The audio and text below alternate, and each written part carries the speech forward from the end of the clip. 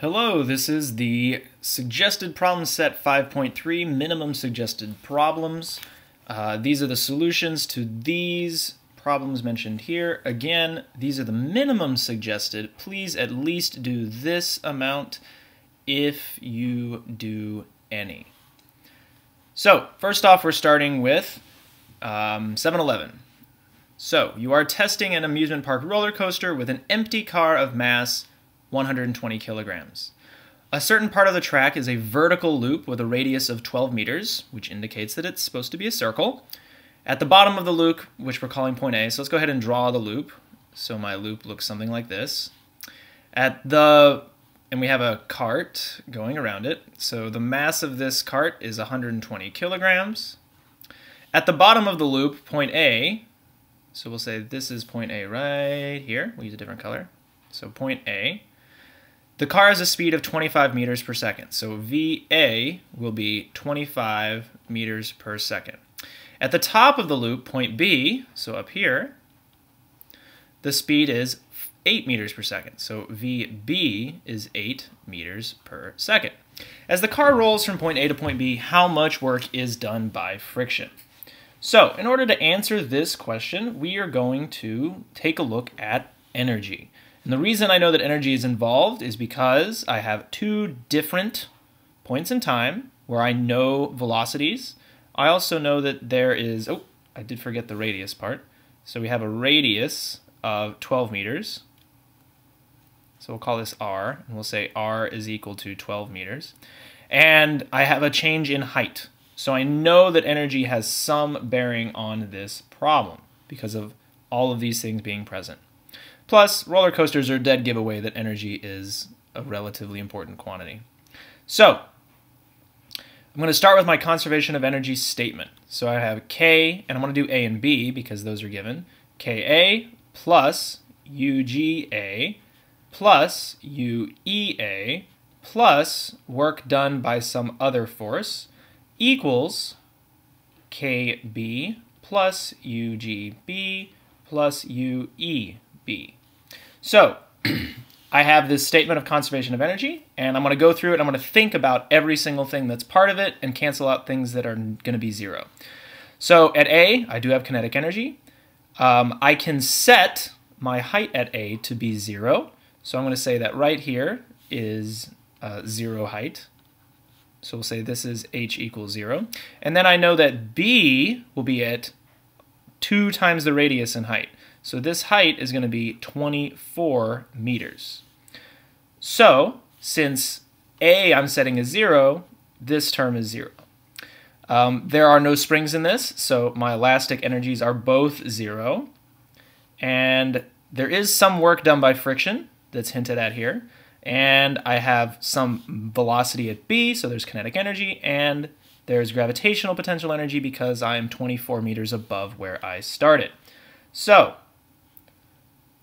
moving into the next part, I'm going to plug in my equation. So I have 1/2 mva squared plus the work done by, we'll say, friction, is equal to 1/2 k, I'm sorry, not k. Let's undo that. So 1/2 mvb squared plus mg, and we'll say h at b, which is this height right here. So the question is, how much work is done by friction? So I'm going to go ahead and isolate the work done by friction here. So moving this term over, so I have 1/2 mvb squared minus, actually we'll go ahead and do plus mghb minus 1/2 mva squared. So, and now we can substitute in all of the values that we have. So we have mass, we have both velocities or speeds, we have g, and we have height at b. So the work done by friction will be, in this case, 1/2 times 120 times our velocity at b, which is 8 meters per second square, and then we square that. Then we have 120 times our g, which we'll go ahead and use as 10.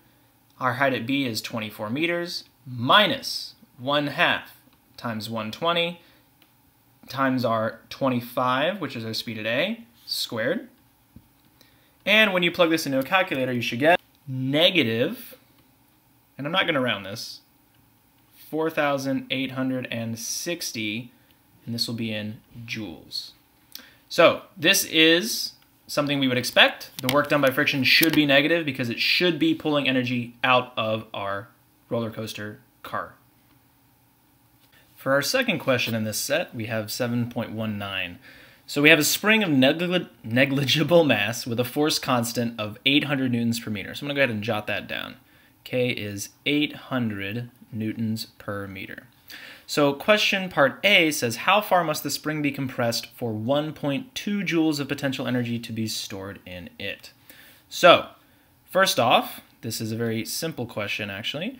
We just need to know that the energy stored in a spring, UE, and we can say US if you wanted to, is equal to 1/2 K times our displacement squared. So this X, remember, is a simplification. It's actually displacement, not really position.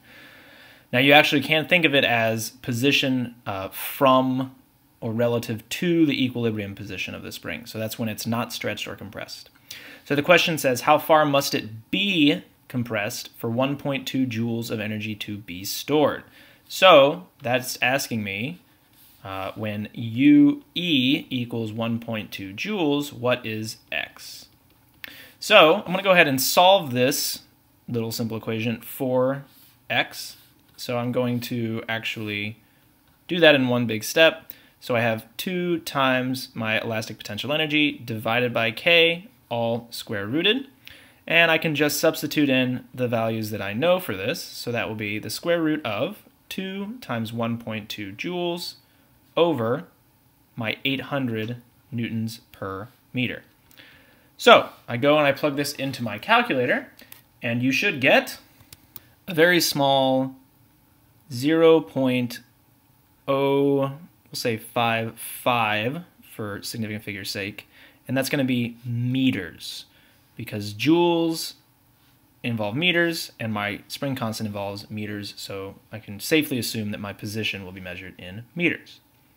So that's part A. Part B says I place the spring vertically with one end on the floor. So what is this talking about? Well, let's go ahead and start setting up B over here. Let's see, we'll do a different color. So B will look like this.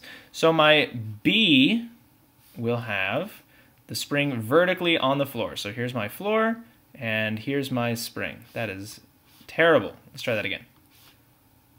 Let's start from the top. So there's my spring. So I place the spring vertically with one end on the floor, and then I lay a 1.6 kilogram book on top of the spring. So I'm going to put a book on top of this spring, and I'm going to assume it's not going to fall off, and the book has a mass of 1.6 kilograms. So I'm going to release the book from rest, and I want to know the maximum distance the spring would be compressed. So right here I have my spring with the book on top of it, and I am going to, from this state, obviously I'm going to compress the spring some amount.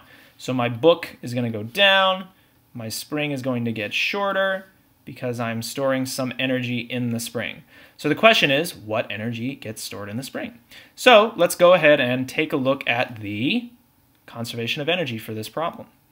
So I have K, we'll just do 1 here, plus UG1 plus UE1 plus work other. So I'm going to just do work of, equals K2 plus UG2 plus UE2. Now, I start from rest, so my kinetic energy initial is 0. My gravitational potential energy is not 0. Right? I start at some initial height and my book goes down, so I have some potential energy initially. Initially, my spring is unstretched before I let the book go, so I have no elastic potential energy initially.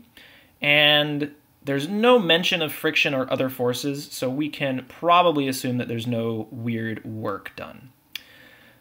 Once I let go of the book, it's going to squeeze the spring down and it will stop, so I have no kinetic energy at the end. And now I can say that because I started at some initial height, and went down, that this is height of 0, and then this we'll say is some other height, we'll just call that h, above 0 height. So my gravitational potential energy after is going to be 0. And now my spring is compressed, so I have some elastic potential energy. So this is a very simple equation now, where we just have UG and UE2. So I'm going to go ahead and replace these. So I have mg, this is not the same color. Let me try this again. So I have mgh1 equals 1/2 k, and we'll say this is x2 squared. So if I go through this, I have a little bit of a problem because I don't know h and I don't know x. So how are h and x related? Well, I know that h1 is going to be equal to the negative of x2. So what I can do is I can plug in negative h1 for x2, and since it's squared, it doesn't matter. So I can go ahead and rewrite this as mgh1 equals 1/2 k times h1 squared. So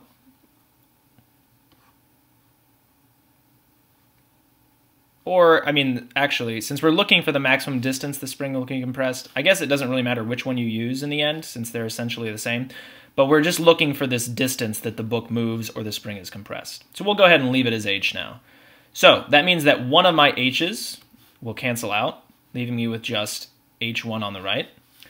And that means that solving for h, so I'm going to move it to the left, will give me 2mg over k.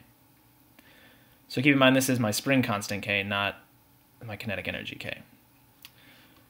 I'm not doing a very good job of making sure that they are different. So plugging in my values, so 2 times the mass of the book, which was given to be 1.6 kilograms, times g, which we'll keep using 10, over my k, which was given to be 800. Go ahead and plug this in your calculator, and you get a height or a distance compressed of 0.4 meters. And I don't care that it's negative necessarily, I just care about the distance. So I don't care if it's negative. All right, so for our third question, we have 7.24, and we have a 2.5 kilogram block on a horizontal floor attached to a horizontal spring. So let's go ahead and start drawing up this problem.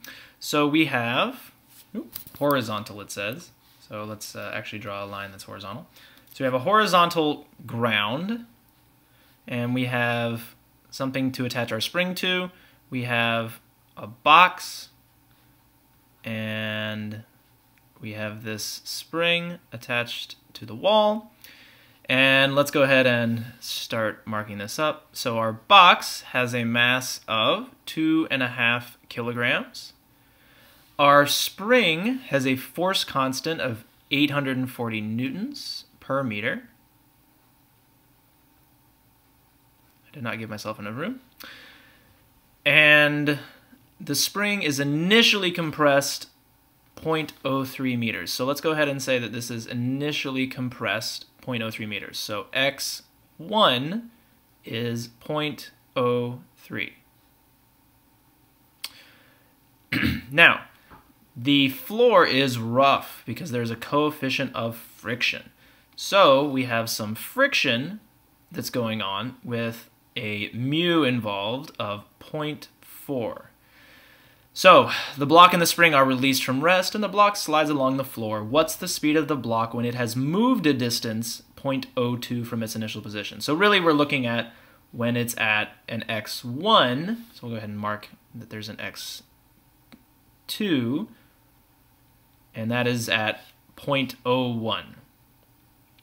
So it's moved 0.02 slash x2 is at 0.01. So I'm going to go ahead and say that the delta x, if we need it, is 0.02 meters. So lots of stuff going on in this, but we are going to begin how we should every energy-related problem with conservation of energy. So we have K1 plus UG1 plus UE1 plus work. In this case, we'll say it's just done by friction. We'll skip a little bit here. Is equal to K2 plus UG2 plus UE2. So, how are we going to figure all of this out? Because what we're looking for in the end is we're looking for the speed of the block. So we're looking for V2 in the end. So let's go ahead and see if we can cancel out any of this. So K1, well, we're released from rest, so K1 is 0 because V1 is 0. Our whole problem takes place on a horizontal floor, so the height the entire time is the same. So UG1 and UG2 would cancel out. Initially, we have some elastic potential energy, so that's fine. We don't really know the work done by friction yet, but we can figure that out in a moment. We're looking for V2, and we have an elastic potential energy at 0.2 because the spring is not completely compressed. So let's go in and let's look at the friction bit. So if I take my block and think about the forces acting on it, I have some weight, or mg, I have a normal force, I have some force from the spring, and then I have a friction force as well. Well, I only really care about this friction force because the work done by friction is just going to be the friction force times, or I guess we should say not times. Let's go ahead and do the second bit here, which is S is what I was looking for. So F friction S cosine theta. So friction is going to the left, but displacement is going to the right. So I just need to know force of friction. Well, force of friction is going to come from normal force here because I have mu k times normal force times S times cosine theta in order to find the work done by friction. So my normal force comes from sum of forces in the y direction, which I can just say is normal minus mg, and I'm skipping some steps here because this is already a long problem. So my normal force is equal to mg. So my work done by friction can be written as mu k mg s cosine theta. A lot going on here. So cosine, or let's see, so let's go ahead and start setting this up. So the work done by friction, actually, let's go ahead and take this expression and plug it into our energy up here so that we can get a nice big symbolic solution. So UE1 is going to be 1/2 kx1 squared plus the work done by friction, which is mu k mg s cosine theta. And because I wasn't very consistent with my variables, I'll go ahead and say that this x is my s. Then that's equal to 1/2 mv2 squared plus 1/2 kx2 squared. So I know everything in this situation except for V2, so I can go ahead and solve for that. So moving this around a little bit, I have 1/2 mv2 squared equals 1/2 kx1 squared plus mu k mg s cosine theta minus 1/2 kx2 squared.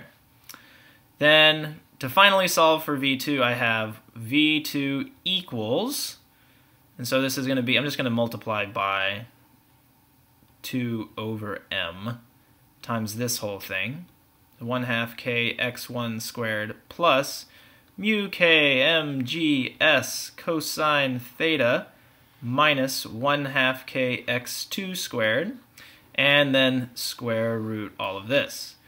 So this looks a little disgusting, but if you want to get better at symbolic problems, there you go. So now we can go ahead and plug in all of our known values. So I'm going to move this over a little bit so that I have room. So that's not a V. So V2 will be equal to square root of, so our mass is the mass of our box, so that's 2.5 kilograms, so 2 over 2.5, times 1/2 K, our spring constant, is 840, times x1 squared, so that's our 0.03, don't forget to square it, plus mu k, which is 0.4 times m, so m here again is our mass, so that's 2.5, times g, let's use 10, times s, so our displacement, so this is the displacement that friction works through, that's 0.02 in this case, times cosine of theta. Well, theta in this case is going to be 180 degrees. Now the reason for that is our friction is to the left and our displacement is to the right.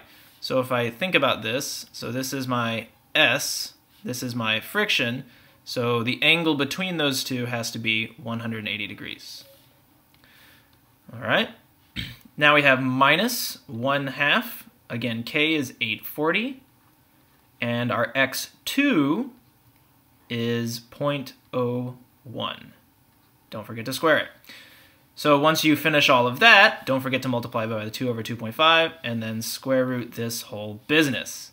So pause for a second, grab your calculator, and once you plug all that in, you should get a fantastic 0.33 meters per second. So I applaud you if you go through all of the trouble of finding this symbolic problem. It's very good to practice that when you can. So for question 31, we have our first calculus-based question for this problem set, where we need to use our new definition of, our relation between force and the potential energy function. So my potential energy function here is given as u of x equals alpha x to the fourth. And alpha is given as this number right here. So it's 0.63 joules per meter to the fourth. So we want to know the force, both magnitude and direction, when the particle is at this position, x equals negative 0.8 meters. And if we're paying attention to sig figs, our answer should have 3 in the end. So I'm going to go ahead and rewrite my potential energy function with my constant inserted. So that's going to be 0.63 times x to the fourth. And I'll worry about units later. So my force, actually I'm going to do it like this. My force as a function of x is equal to the negative derivative of my u of x, my potential energy function, dx. So that's the same as negative d dx of my potential energy function. So my force function will then be, so taking the derivative of this, so I'm going to have 4 times my 0.63 times x, now raised to the third. So I will also make sure I remember this negative sign, which I almost forgot. So now this is negative of all of this. So if I go through this, I now want to know the f value at negative 0.8. Oops. I'll just go ahead and erase that. So negative 0.8. And so that'll be negative, I'm going to leave it and do it all at the same time. So negative 4 times 0.63 times negative 0.8 cubed. So the force for this will be, plug it in your calculator, a positive now, 1.29. And let's go ahead and check our units real quick. So my units would be joules per meter to the fourth is the units for the 0.63. And then times meters cubed would give me joules per meter. So joules, if you remember, are kilograms times meters squared per second squared over, now this is a meter. So my meter goes away, and I'm left with kilograms times meters per second squared, which is in fact a newton. So I know I did this right. So it's 1.29 newtons, and the direction will be in the positive x direction, because my value came out as positive. So question 7.36 gives us a potential energy function for a marble moving on the x-axis. So we'll go ahead and point out some of the features of this before we go into the questions. So our potential energy function has a minimum right here at the x-coordinate b. It has a local maximum at the x-coordinate d, and then it's crossing the x-axis at a and c. So in order to go into our questions here, question A asks us which of the labeled, or at which of the labeled x-coordinates is the force on the marble 0. So this is an application of our new relationship that f of x is equal to negative du of x dx. Or force is the negative slope of the u of x function. So which of the slopes would be 0? So there are actually two locations where the force on the marble is 0. That is where the tangent line would be 0. And so we have that at B and D. So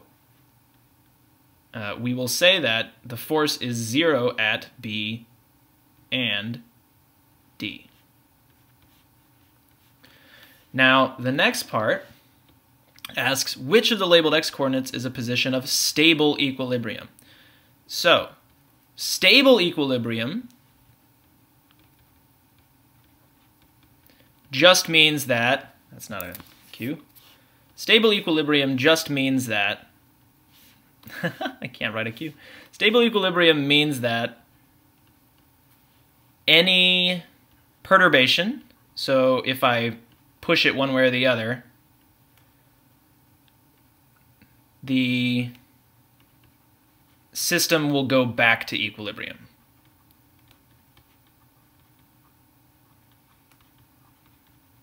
Instead of moving away. So, out of these, if I were to perturb it at D, you can see that this object would move toward a lower potential energy.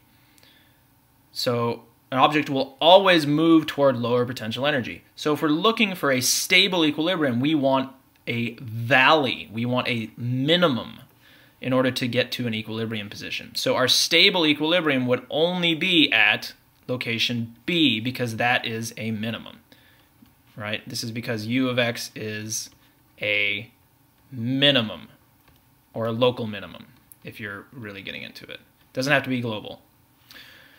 Finally, we have a point of unstable equilibrium. And so this is the opposite, right? So we can have equilibrium, which when there is 0 force. However, any perturbation, so an unstable equilibrium here, any perturbation, the system will not return. So it does not readily return.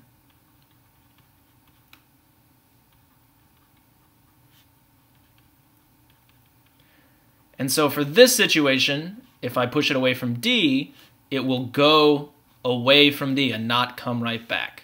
So this is my location of unstable equilibrium.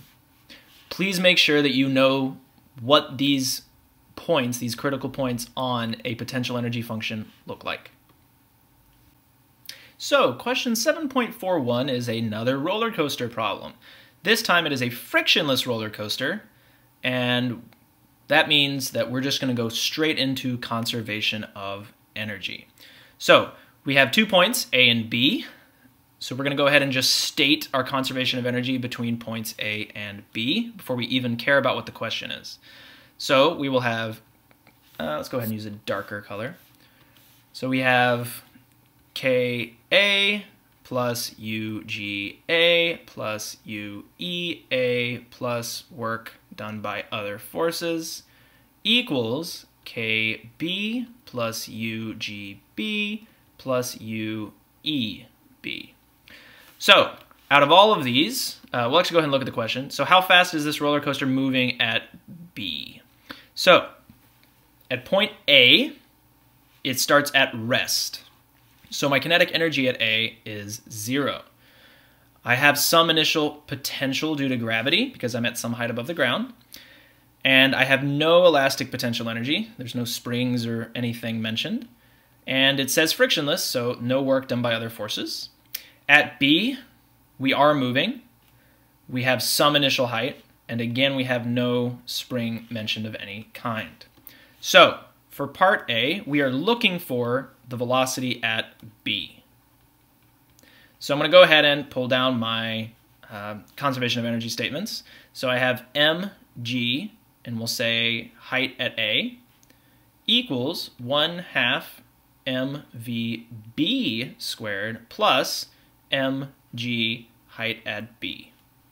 So we can go ahead and solve this for velocity at B, get better at symbolic questions. So we have 1/2 mvb squared is equal to mg times, we'll go ahead and just do it like this, height A minus height B. And then to solve for m, well, actually we can cancel out m. So let's go ahead and do that. We don't need the m. We have VB, we'll go ahead and square root it as well. So VB is equal to 2g times HA minus HB square rooted.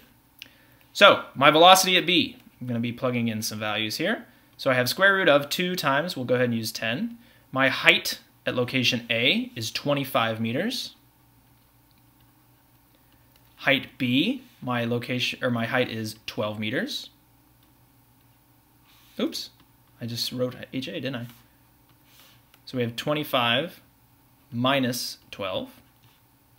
And so the velocity of our roller coaster at B will be 16.1 meters per second. So that's our velocity at B, or our speed at B, rather. Now, part B asks us, how hard does it press against the track at point B? So this is an interesting situation. So B is asking us, all right, here's my track, and my cart is here. So it is pushing against the track. And how do I know what force is pushing against the track? Well, I have two forces acting on this cart at this time. I have the force of gravity, and I have a normal force. Which of these actually deals with how much it's pushing into the track? Well, that is just the normal force. So I want to know the normal force acting on this cart. So from the sum of forces centripetally acting, I would have, we'll just go ahead and say down is positive, Fn plus mg equals mac, or we can write that as mvb squared over r. So again, I'm looking for normal force, so my normal force would be mvb squared over r minus mg. So what is this normal force? Well, we have our mass, which is given to be 350 kilograms. So we'll go ahead and write that. M equals 350 kilograms. And we actually need to figure out our R as well. So our R, so we're assuming this loop touches the ground. And so our R is going to be half of this 12. So this is our R. So our R will be 12 divided by 2, or just 6 meters. So our normal force then would be 350 kilograms times the velocity at B we just found, 16.1 squared, divided by 6 meters, minus 350 times, we'll go ahead and use 10 again for G, and we plug all this into our calculator, and we find the normal force acting on the cart to be approximately 11,600, we could say 620, but let's go ahead and say 600 newtons. And so that is the force with which the car is pressing into the track, or by which the track is the track is pressing into the car. So question 7.53 is a potato question. I know you're excited. So we have a 0.3 kilogram potato, and it's tied to a string with length 2.5 meters, and it's tied to a rigid support. The potato is held straight out horizontally from the point of support with the string pulled taut and then released. So what does that look like? So I have some rigid support, and I attach a string to this. Actually, let's go ahead and use the blues. So I have a rigid support, and I attach a string to it. So here is my rigid support, here is my potato, and it is attached by a string and held out horizontally. The string has a length of 2.5 meters. The potato has a mass of 0.3 kilograms, and it's held taut and released. So first off, what is the speed of the potato at the lowest point of its motion? So my potato will undergo some circular motion and end up down here, and that will do some interesting things regarding energy. So let's go ahead and take a look at it. So what is the speed of the potato? So I'm going to start with my conservation of energy. So I have K1 plus UG1 plus UE1 plus work other equals K2 plus UG2 plus UE2. So simplifications. So initially, I'm holding the potato at rest, no kinetic energy. Initially, my potato can go down, so I can set this location as a height of 0, and this location will be, well, since this is moving circularly, since it's tied to a string, this has to be also 2.5 meters. So this would be height 2, and this would be height 1. So I have some initial potential energy.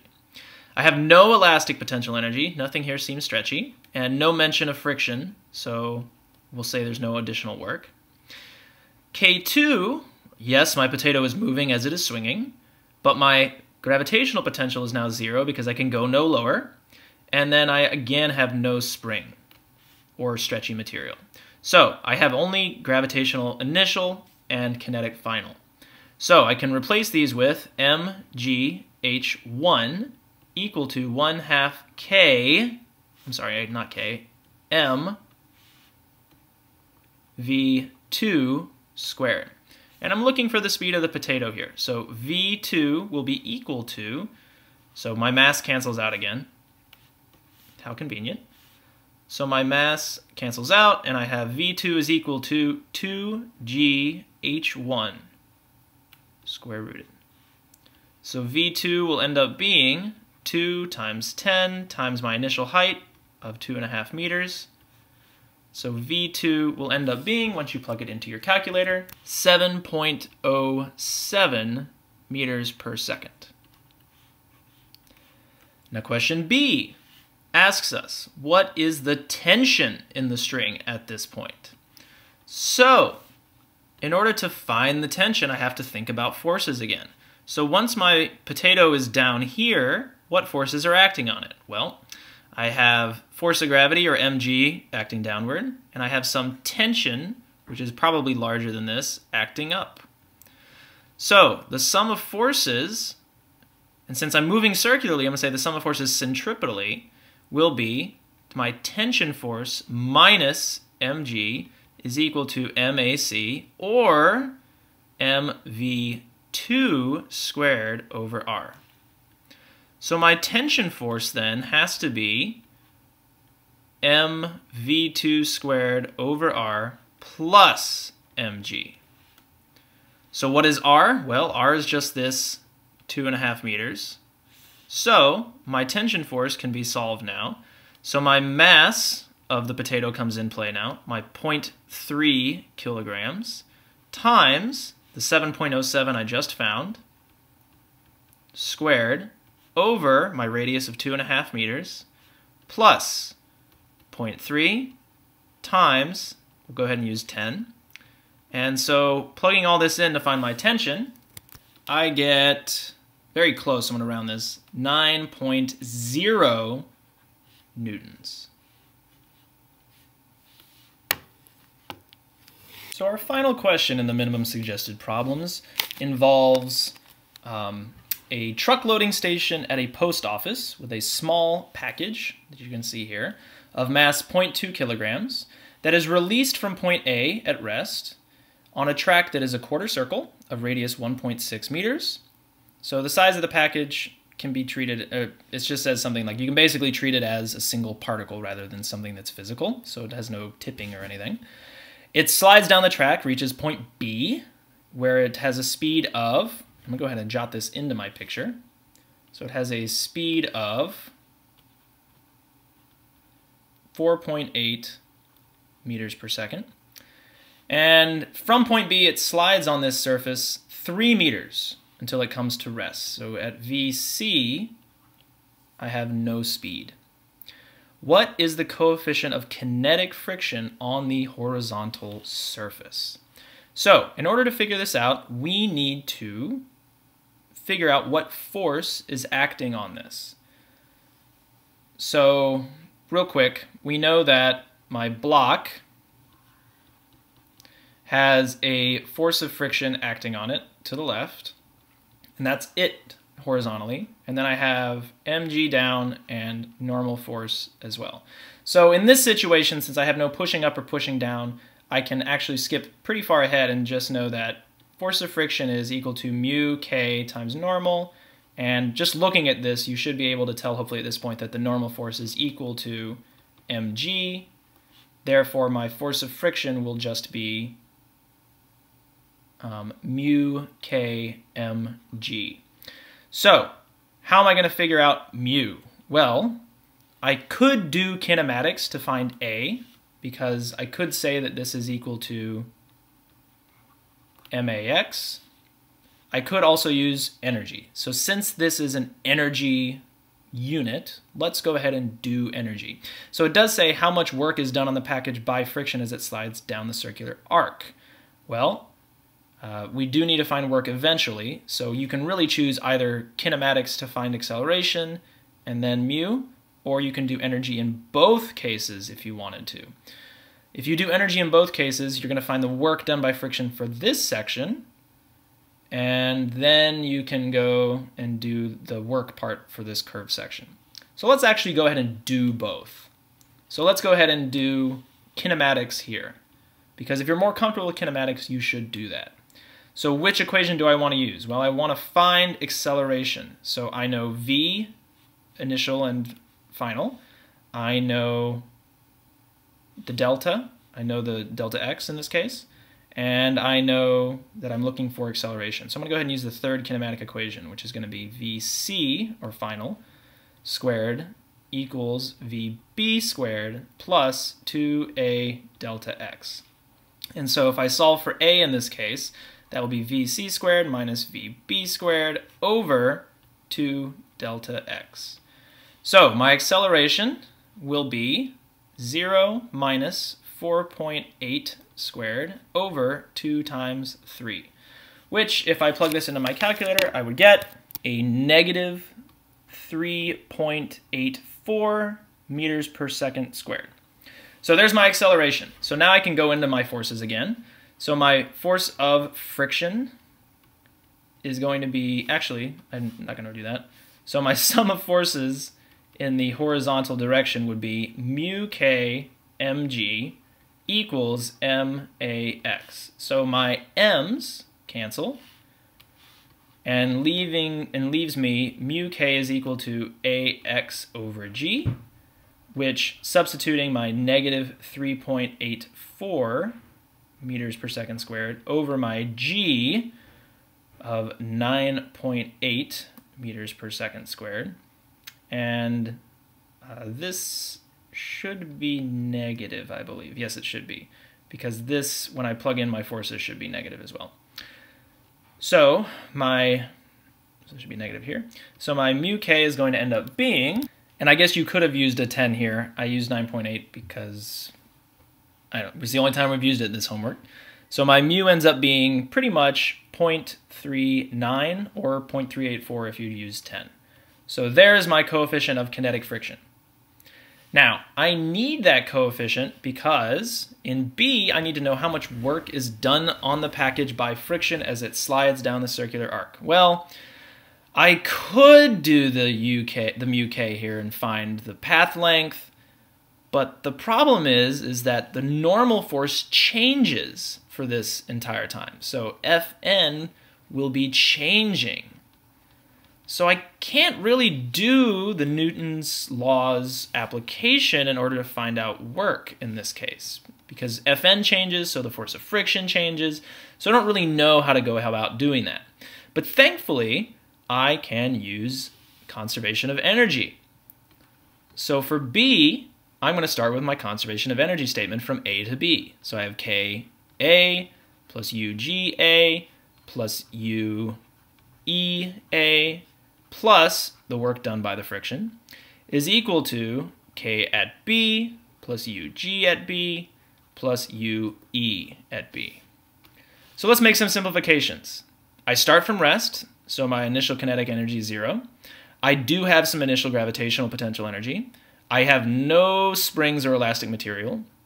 I know there's friction, so I'm looking for this in the end. Kb, well, I am moving at B, so I have kinetic energy. I have no longer any gravitational potential. Then finally, I have no more elastic in this whole problem. So, going to the next step, I have mg, height at A, plus the work done by friction, which I'll be solving for in a moment, is equal to 1/2 mvb squared. So the work done by friction here is just going to be the difference between the kinetic energy at B and the initial potential energy at A. So this is much easier than having to do any integrals as far as work done over a circular path. So I will now substitute. So I have 1/2 my mass of the block. I need to go look up. It's been a moment. Is 0.2 kilograms. So I have 0.2 times my 4.8 squared minus 0.2 times, we'll keep using 9.8 for this problem because we should be consistent at least through a problem, times my height A. Well, my height A is going to be equal to this radius since it only goes through a quarter circle, so that will be 1.6 meters. So take all of this, plug it into your calculator, and you get the work done by friction to be a negative 0.83 or 0.832. And that's going to be joules. So it did work out to be negative, which is good news for us because friction should be pulling some energy out of my system.